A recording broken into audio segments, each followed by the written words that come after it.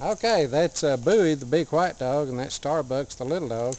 And they play chase all the time, and poor Bowie gets his tail caught. But he doesn't seem to mind too bad. He's really good-natured. He doesn't get too upset with Starbucks. But this is how they run and get their exercise. And Starbucks is a Brussels Griffon, but he's a short-haired Brussels Griffon.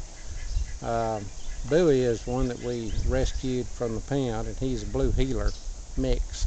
I think it's blue heeler and basset hound. But they have more fun.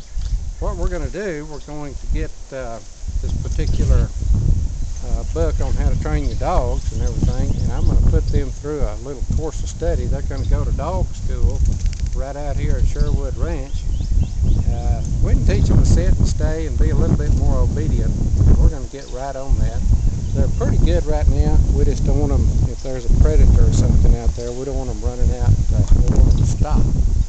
So they have the ideal life out here at Sherwood Ranch. But we'll be giving you a link also to that dog training book that you can order here.